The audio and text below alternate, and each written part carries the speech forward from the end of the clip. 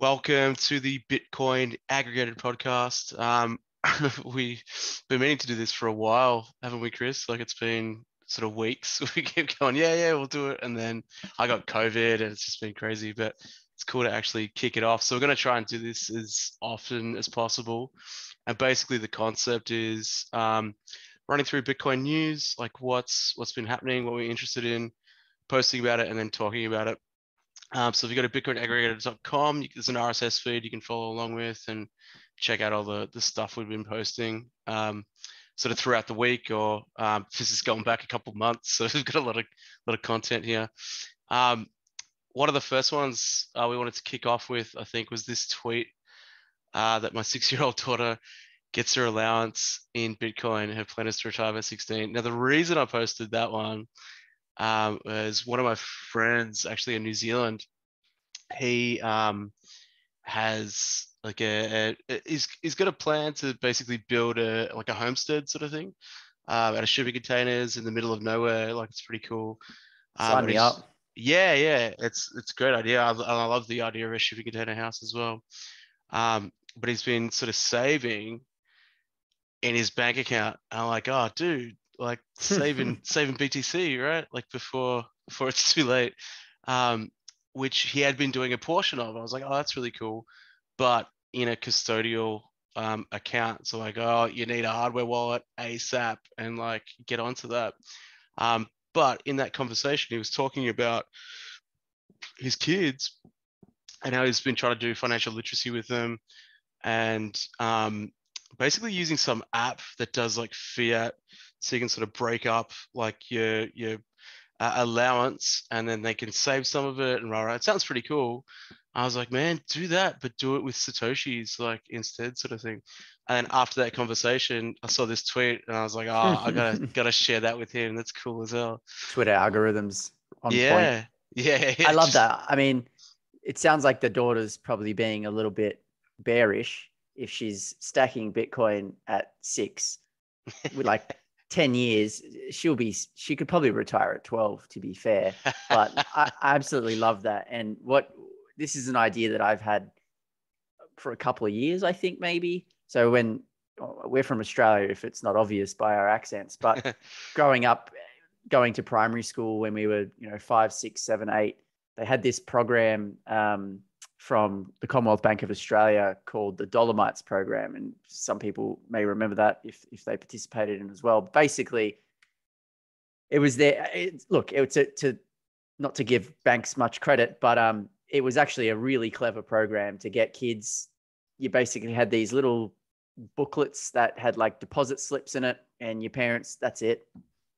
Your parents could sort of give you change, like loose change, and maybe a $5 note every week, and you'd take it into the school, you'd put it in your little Dolomites pouch, and then you'd make a deposit and it would go into your savings account. But basically, it was their way to get people signed up to their bank. And to be fair, at least for me, it's worked because my personal accounts are still with CommBank to this date.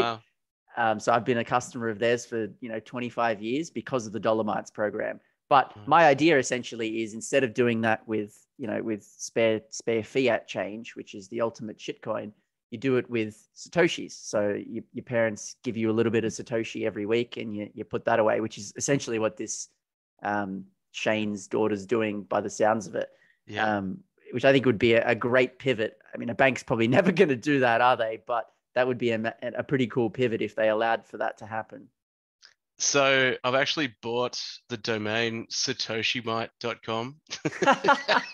Or maybe we should start it. That was the idea. So I wanted to get something up and running before. So I'm presenting next week or the week after at this CommBank conference, where they're actually putting on a Bitcoin conference. Like it's come full circle. It's so incredible. Like the major bank in Australia. Bitcoin conference? It's a blockchain, but right, like Bitcoin as part of it. It's still like, wow. It's like, for 10 years I've been told it's no good and it's for criminals, and everybody hates it. Like the fact that CommBank are putting on a conference for that, and they're actually integrating like Bitcoin into their app apparently at some point. Well, I mean, they announced that a few months ago, but how long it takes to actually deliver that? who I actually knows? actually signed up to Combank just to see like Oh if yeah, it was there, that's. and I'm like, there's nothing there. So I would I honestly got a be message today surprised. actually, and it said like, if you don't put some money into your Combank account, They're gonna it's close gonna it. get cancelled. I'm like, oh well, whatever. You're Maybe I'll do that costing them as too much. yeah, yeah. Maybe I'll do that as part of my prayers. But no, I thought I'll buy satoshibite.com and get like something going before the prayers and say, look, like, much like he said, like, there was this cool program called the Dolomite program that's been shut down. Rah, rah, rah. Why don't we do like a real one with real money? That'd be so much better than, a Dolomite program with fake money. Like, makes Yeah. sense. I mean, maybe we should do it then. Yeah, Like, man. I didn't know you had the domain, Yeah, and yeah. I like, thought I told you. It's so funny. oh, you might have, but maybe I forgot. But that's Yeah, so cool. I think we should do it. It'd be such a simple app too, right? Like, it would yeah, just be it's basically just like any other dollar cost averaging app. Parents can just drop in, connect their bank account or their credit card or some type of payment yeah, rail, and then just put in $5 a week, $10 a week for their kids, gets thrown into Bitcoin. We do I guess it would kind of be like a digital currency exchange at that point. So we'd probably need to get some licensing and stuff, but yeah. um, that'd be a great idea. And then, I don't know, we'd educate them about, you know, not your keys, not your coins and all that sort of stuff, and get them Well, hardware I wallets. was And thinking that as well. Like I was thinking multi-sig, like with the parents and the kids, so they learn about that process as well. So like, I'm of two minds of that because it's like that's awesome, but a lot can go wrong. Whereas something like Wallet of Satoshi, that's quite simple. You use your email address to log in, and then that's it. Might be the way to go as well. I don't know. Really have to yeah, think it through. probably be some element of custodianship, which would be less than ideal. But how cool would it be if like kids could log onto this app? Because I mean, kids are on apps like the minute they come out of the womb these days. Mm, So like, imagine they could come onto this app, this Satoshi Mart app, and like once a week they could do some sort of financial literacy module yeah, where they learn a little bit about Bitcoin, they learn a little bit about how money works, and then from that they get a little bit of Satoshi thrown yeah, into their wallet. yeah, That would be exactly. so bloody cool. Yeah, yeah, yeah. Well, that's kind of the concept we had initially for the School of Bitcoin, where it's like, like I think it was like what we came up with years ago, similar sort of model with the NEM system we were going to build out, like to pay students to sort of learn. But with the School of Bitcoin, it's specifically for financial literacy, and we're replacing. It was actually one of the devs from Chicago, really cool guy. It was his idea to do like, I don't know if you've ever done like a MOOC before, but a MOOC's basically like a massive online open course where you can go and sit whatever from Harvard or like whatever university, and if you fail, whatevs.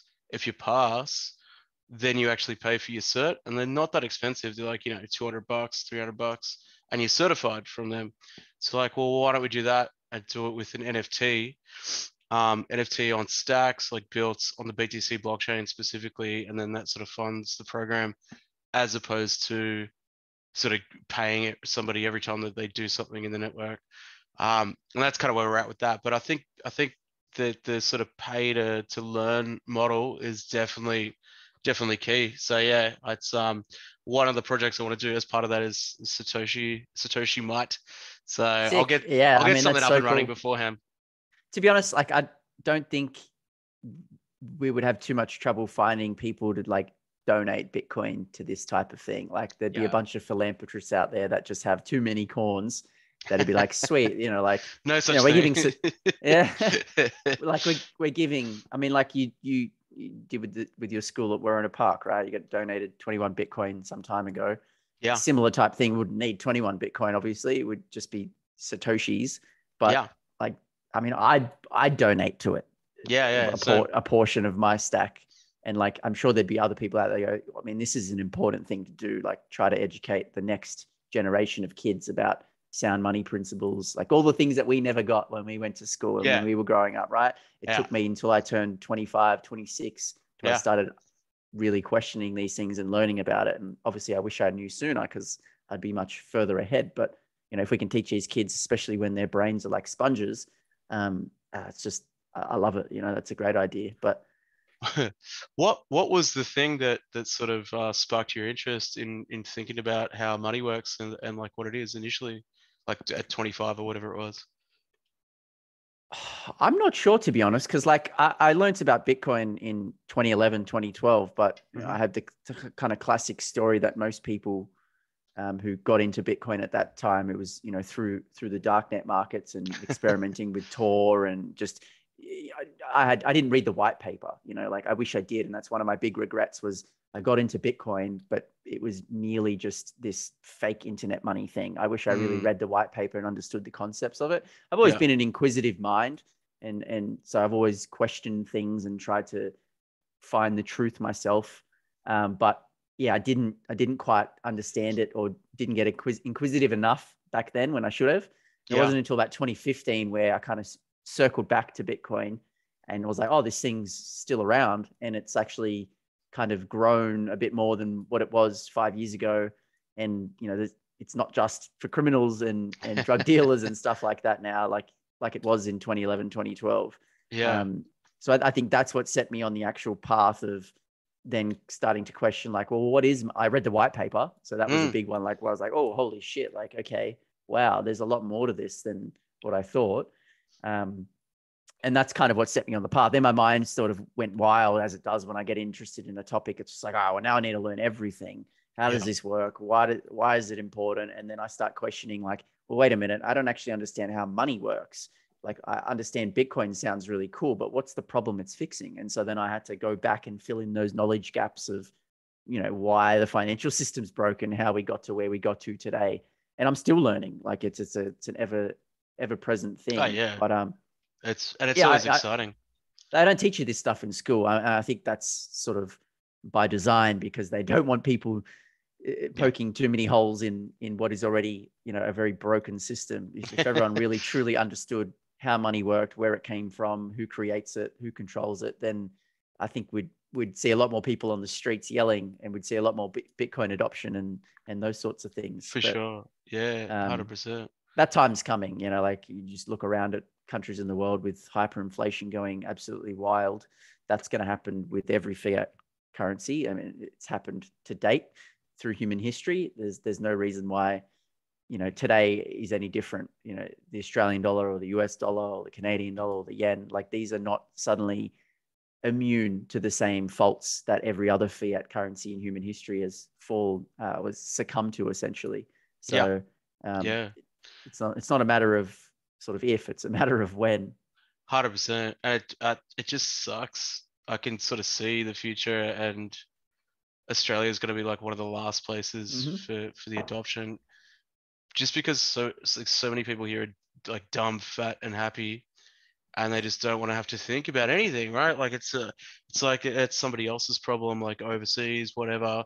Like, and Yeah, it you'll doesn't feel see, real yet. Like, for the yeah, most part, as broken as our system is here in Australia, our economy works. yeah, Like, most people can get access to financial services. I mean, yeah, some throughout recent history, they walk into a bank and they literally throw home loans at you. yeah, So, like, we're not like, say, El Salvador, which is a great example of a country that is highly underbanked. I yeah, think read a statistic from a podcast I listened to just the other day, and it was like, over 40 years, uh, the traditional banking system in El Salvador only banked like 2 million people or something like that out of 7 or 8 million, however many people live in El Salvador. yeah, So over right, 4 decades, they got 2 million people banked. And even that is probably severely underbanked. It's yeah, probably like the very basics of banking services.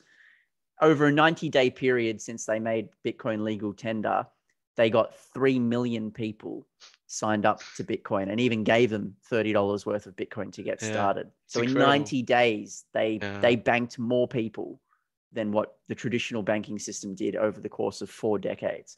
Unbelievable statistic, right? yeah, But that, benevolent dictator. yeah, well, I mean, think of what you want to think of Bukele and whatnot. But I reckon he's awesome. I gotta say. well, yeah, I Yeah, mean, I don't live there. I've been there, yeah, and yeah, it's an amazing place, but it's obviously different when you live there, and there's other yeah, issues, not just Bitcoin. yeah, But his stance on that is at least something that I can align with. hundred The percent. rest of his policies, I obviously don't know because they don't affect me directly. Yeah, I've But only seen him like wearing a backwards hat and tweeting and being cool. but Yeah, God, he God looks knows really the rest cool. of it. I Yeah. mean, yeah, he threw a party to announce the Bitcoin City, and I was lucky enough to get an invite, a That's presidential so invite, cool. which is really Wow. cool. And he was there on. It was like a rock star. He was like there on stage. He's young. He's good public speaker. He like connects with me, and I'm not even from the damn country. Like, Yeah. it's really cool. But to your point, yeah, I agree. Like Australia's kind of got they're one of those countries that have the most to lose because we're so ingrained in the traditional fiat system, whereas El Salvador is not really. Like, they don't even have their own currency. They don't Yeah. even set their That's own right. monetary policy. So for them, it's not that big of a risk to go, well, let's just give Bitcoin a go. Whereas Yep. with Australia, it probably is a big of a risk, and there's probably less to gain, at least in the immediate future. Whereas Yeah. that statistic I said, 3 million people banked in 3 months. That's an extraordinary It's amount incredible. of. It's It's incredible. incredible, but like, Yeah. if the same thing percentage wise happened in Australia, it wouldn't really change that much. Like, everyone is pretty much banked here already. Yeah. So, Yeah. but when shit turns, and like I said, it will. That's when we're gonna wish that we probably were a bit more proactive with Bitcoin. Yeah. Well, that's the thing, isn't it? Like, I mean, even years ago, I was like actively campaigning to get like retail stores just to accept BTC. I'm like, it costs you nothing. I was going around like with flyers and stuff, like trying to just get like the local community on board, and nobody wants a bar of it. I got like there's one coffee place when I was living in Mordialloc.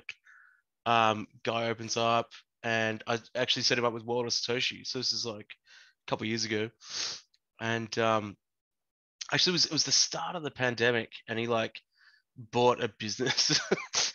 I knew the lady who like owned the business before. She's like, I'm getting out. This is not going to be good.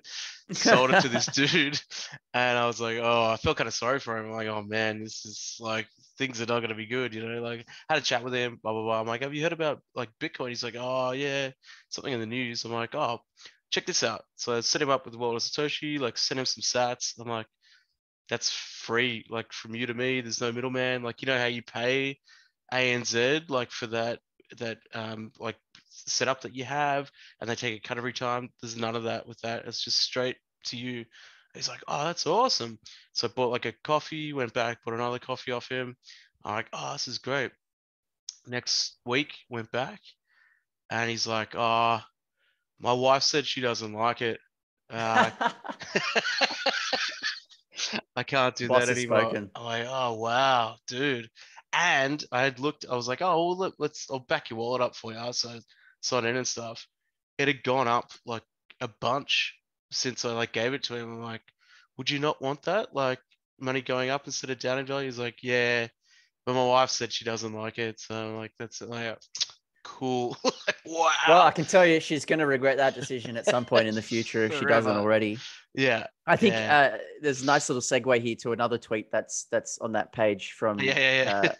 the documenting Bitcoin one, of kind of the narrative, and you see the way that it's shifted over the years. Like, Mm, 2010 a Bitcoin, mm, 2011 no one uses it, 2012 only a few geeks use it, 14 only a few criminals, only a few libertarians, only a few people. Now what we're saying is only a few companies, only a few countries use it. countries. Yeah. Like, at what point will people wake up and realize that this thing's here to stay, no matter who says that it's not or tries to stop it? Yeah. Um, Yeah. like, what's that? What are we going to be saying next year? Only a few continents use it. Like, Yeah, exactly right. Well, it's like it's gonna be all of Africa, right? Because they've uh, got like 2030, only Earth uses it. Like, yeah. Mars doesn't use it yet. Mars uses Dogecoin because Elon likes it. Nah, it's so true. It's crazy, huh? All right, let's have a. I've got so much posted on here, so we should have a squeeze through and see what sort of jumps out.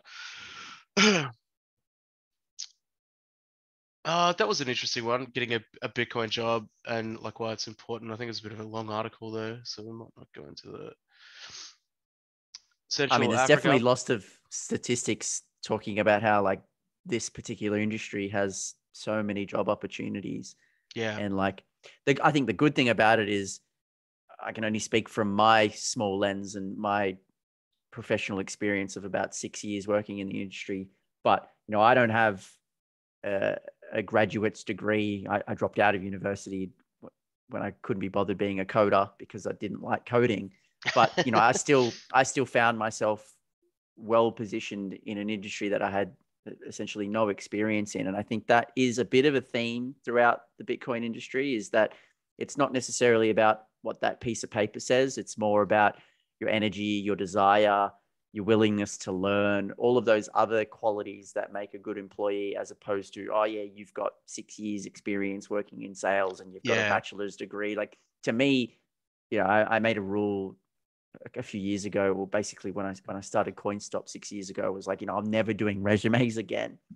Yeah. Just let my body of work speak. And if you don't think my body of work is interesting and the way that I conduct myself, and I'm happy to do interviews and speak to people, but at the end of the day, I can write anything on a piece of paper. It really doesn't matter.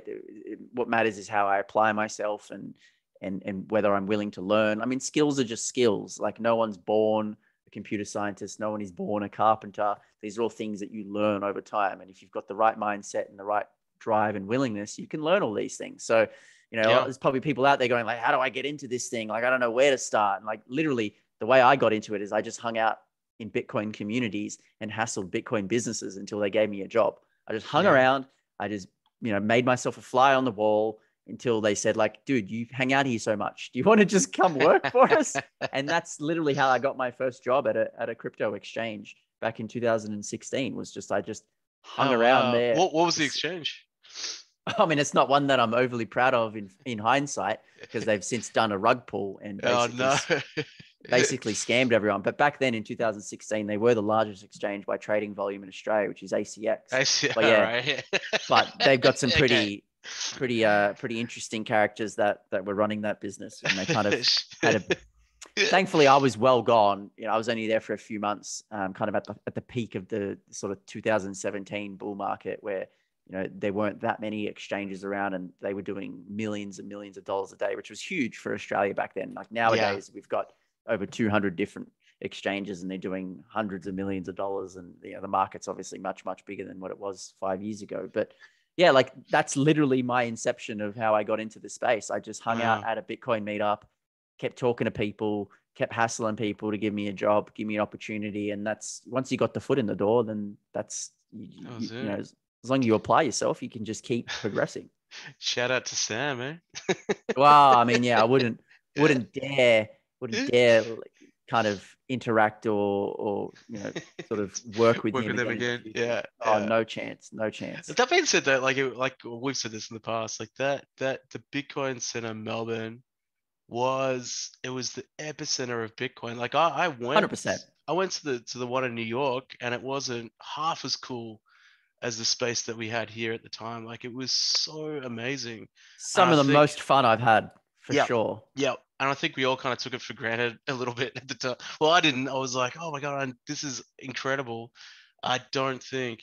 Well, they had a lot of politicians through to come check out the space, and none of them could, like, there was no backing. There was, I'm like, this is amazing. Like, you should Well, I be. mean, it's still a struggle now, and we're 6 years on. I know. Imagine what it would have been like back then. It was ridiculous, but it was still like, you would think there'd be some sort of like help with building such an innovative space and having like the Bitcoin center in the world, but it just didn't work out that way, I suppose, which kind of sucks. I suppose all right, well, let's have a squiz. What else have we got here?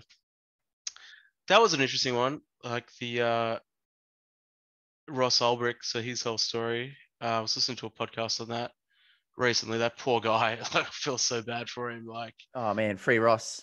Dude, it's crazy. Like, I don't know if you follow his Twitter and stuff, but he was like, I don't know how he tweets out, but he tweets out like really meaningful stuff.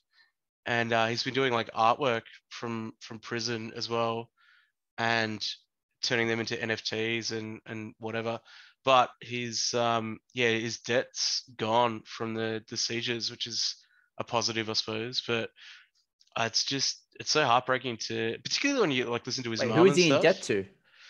So I think in debt to the government, like for the amount of like legal fees and stuff. So Right. that's been sort of the slate's been wiped clean for that. So maybe it's something moving forward, where it could potentially mean he sort of gets out. But listening to his mum and stuff, it's like, oh my god, that's so heartbreaking. And even like going back in time, I remember listening to like, it was like a police commissioner who was on a podcast talking about like the difference between like pre Silk Road and post Silk Road, where it was like really dangerous for drug addicts and criminals basically, because they'd have to go into like dangerous neighborhoods and stuff. And he was like, this kid made this website and like literally saved people's lives who would have had to put themselves in these dangerous situations. And he saw like firsthand how much better it was, sort of thing. Um, and he was just like, just made a website. It's crazy. It's like it's akin to making, like a torrent site or something and going to jail for that because other people have used your platform to exchange data. Like it's just Well, I mean, Kim.com is probably a good example of, yes, whilst yeah, he's not in jail, they've certainly, tried a bunch of different things to get him locked up and whatnot, given his involvement with Mega Upload and whatnot. But yeah, I just feel so wrong. But obviously they did it because they wanted to make a big example of Ross and to try to stop imitators, which obviously hasn't worked because yeah, it's just exploded. Of I course, it's mean, going to. there's that many marketplaces. I mean, it's not something I look at these days, but there's tens of marketplaces, if not hundreds of marketplaces out there still working on Tor and still probably providing the same type of services and products to people all around the world. So they Yeah, stopped Ross, but it's just the next person pops up and they do the same thing, like. yeah, exactly. And I mean, it's not to say that like the people selling stuff on there are good people or anything. It's just the fact that he created a system so that people didn't have to put themselves in danger. That's all he did. It wasn't like he wasn't really making much money from the looks of it off like transactions and that sort of thing. He like was just, oh, I've got this idea, I want to build that, and then there's a whole talk on it and stuff. But it's quite sad, really. There's But a really good podcast that I listen to every now and then called, surely I can think of it.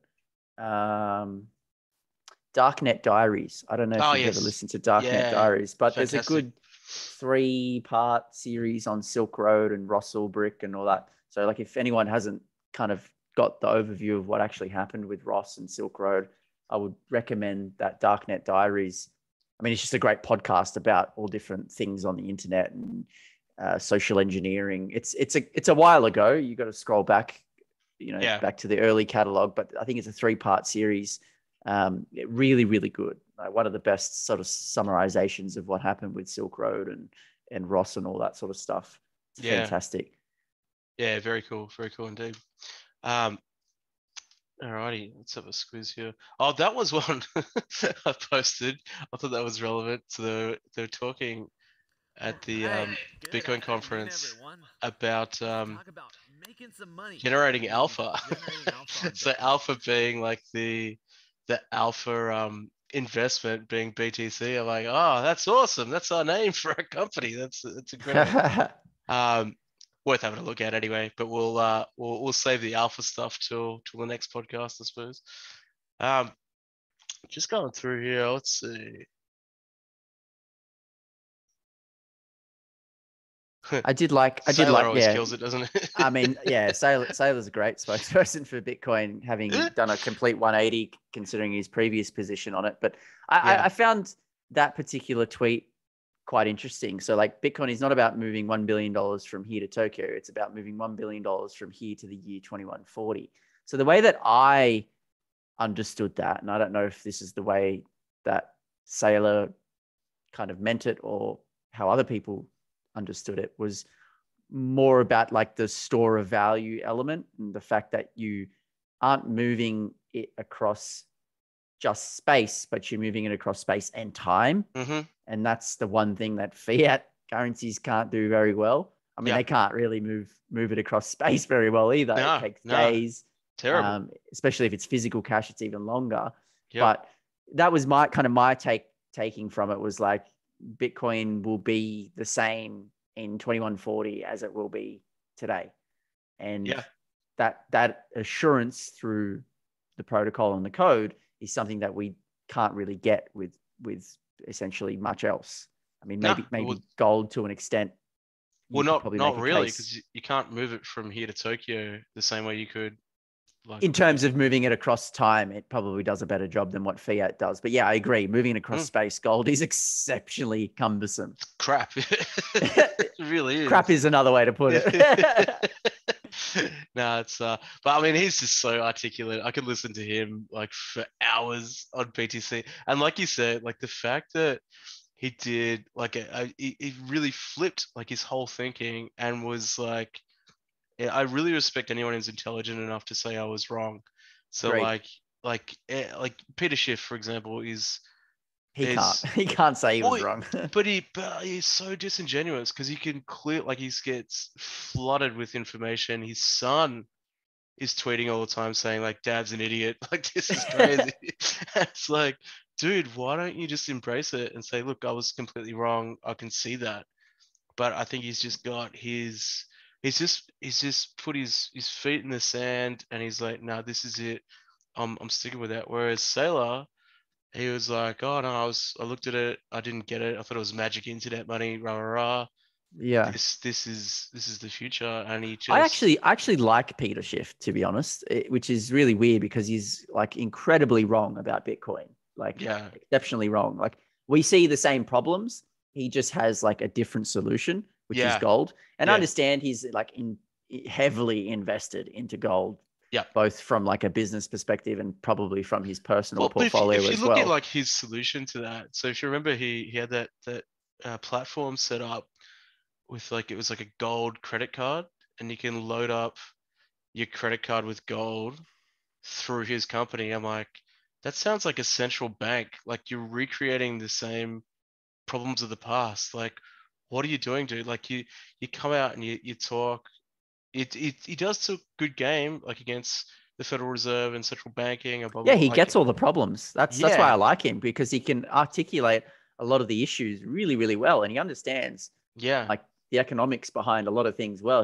He's so wrong about Bitcoin, He's and got a just blind spot. It's is he like, bizarre. yeah, is he just dumb, or is he doing it like on purpose because he's too invested, or he's got to dig his But heels even in the but sand? even But it's been so long. It's been years. Like Kaiser was we should we should telling him make a about it, but website that has like the flippening between Peter yeah. and his son Spencer. So when Spencer's Bitcoin portfolio flips his like dad's gold portfolio, like that's the new Yeah, flippening. the flippening. That's the flippening. I love that. That's so cool. Um, this is what I wanted to talk about actually. So I don't know. Have you looked at submarine swaps at all? No, I really don't know much about it, but I have heard of it.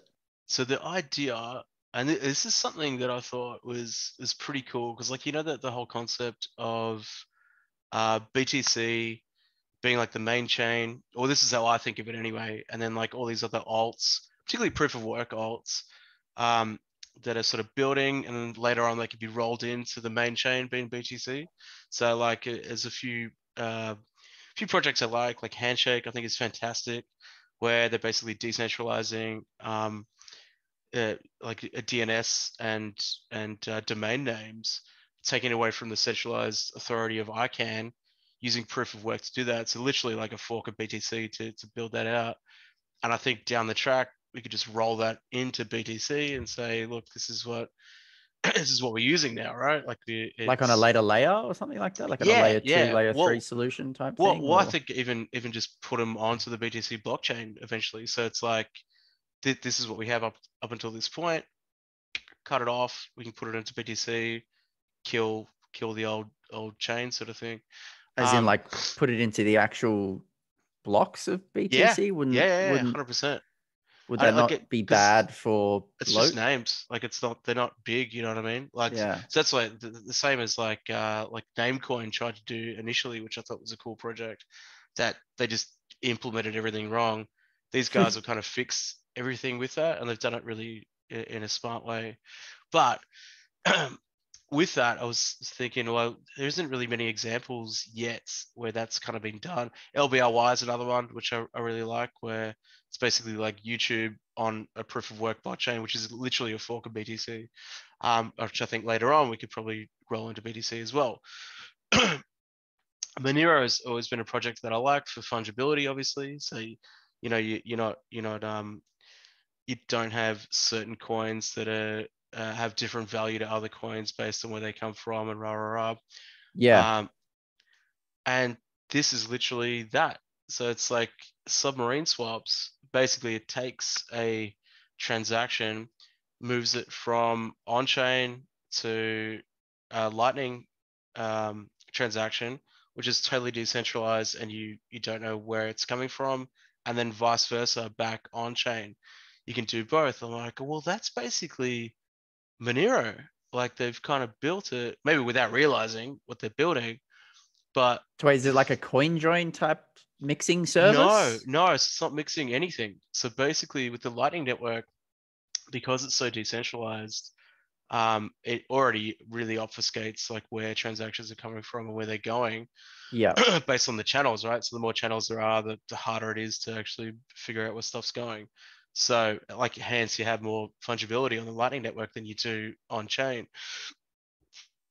But all it's doing is basically swapping. So from on-chain transaction, so somebody else doing the transaction for you on Lightning or vice versa. So it means like it doesn't matter either way. Like you're, all right, I want to send you some BTC and I want to do it on chain. These guys will do it for me in the background, or like whoever's running Submarine Swap. It's just open code. Like we could run our own Submarine Swap service if we wanted to. I thought that's so cool. Like the fact that they've maybe not even addressed that, like the fungibility thing as a problem. It was just like a cool thing they've developed. I'm like, that's basically what Monero is, and it's been rolled into BTC. So I can see in weird ways we're going to have all these different chains sort of rolled into it um, at some stage. I think anyway. Maybe not Ethereum, but but we'll Yeah. see. And I mean, that's kind of my thesis as well, is like anything that turns out to be useful that comes through crypto, I think will eventually be rolled back into Bitcoin at The some main later chain. date. Yeah. Come back Yeah. to Bitcoin. I mean, everything else is just like a shitcoin testnet for experimenting and figuring out like, is there value here? Do people want this particular solution? And if they do, it'll be built on Bitcoin or it'll be rolled back into Bitcoin at a later date. Yeah. I like this one.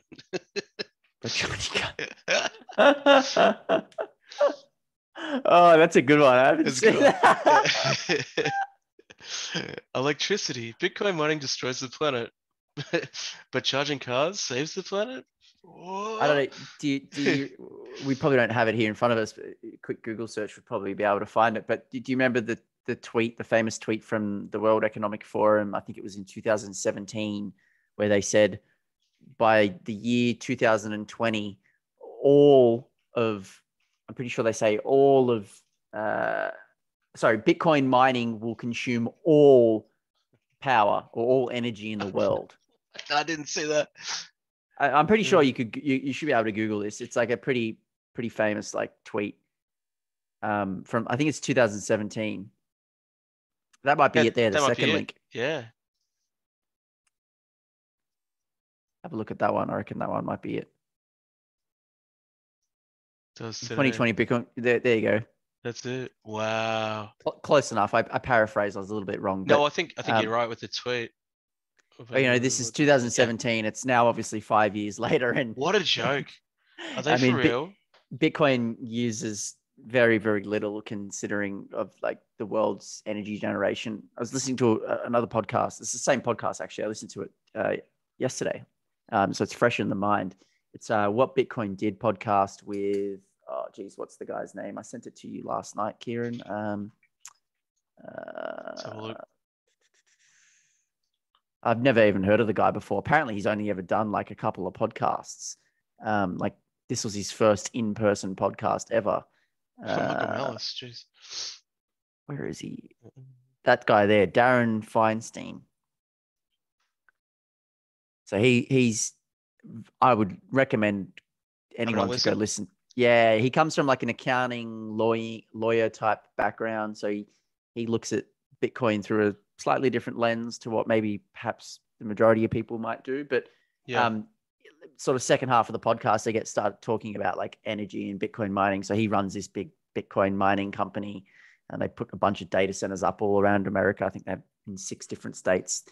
They essentially produce about 3% of the daily block rewards. So of 900 Bitcoin that gets mined every day, they're getting about 35 or something. So, pretty significant amount of hash rate these guys are pumping out. But I might be getting these numbers wrong, but he was talking about how, the world produces something like, I think it was either 160,000 or 260,000 tera hashes or whatever the measurement was. I can't remember exactly, but it was like hundreds of thousands of this unit worth of energy generation, and Bitcoin consumes 200.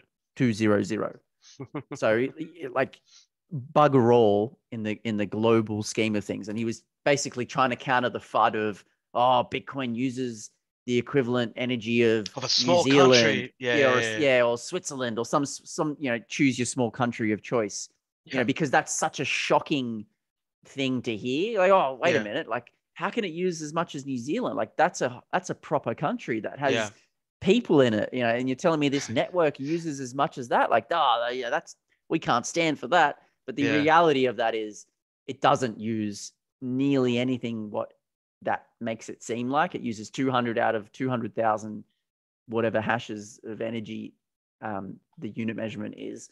And he mentions this in the podcast, like to companies like BP or Exxon, like any of these big power generation companies, that's literally a rounding error.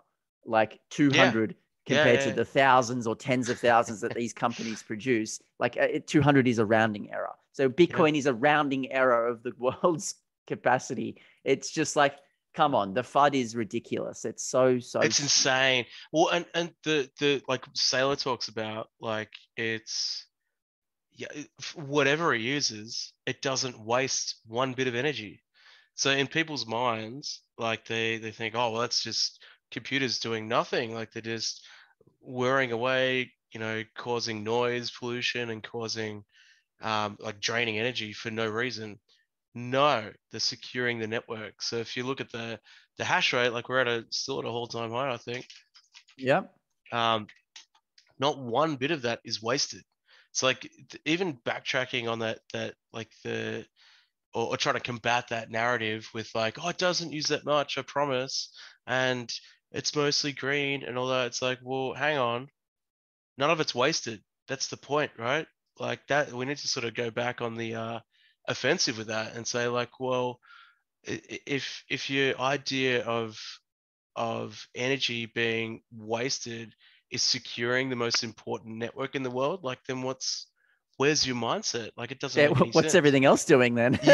Like like the analogy to like Christmas trees, lights and stuff. It's like, yeah, great. That's a waste of energy.